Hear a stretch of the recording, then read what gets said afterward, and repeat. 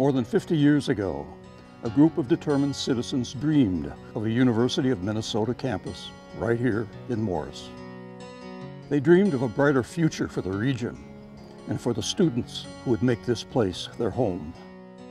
My husband Ed and I spent countless hours in St. Paul trying to convince the legislature to open another University of Minnesota campus.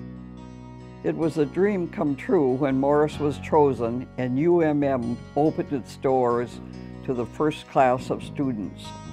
Today, our beautiful historic campus welcomes people from all walks of life, and the outlook for our region is brighter than ever before.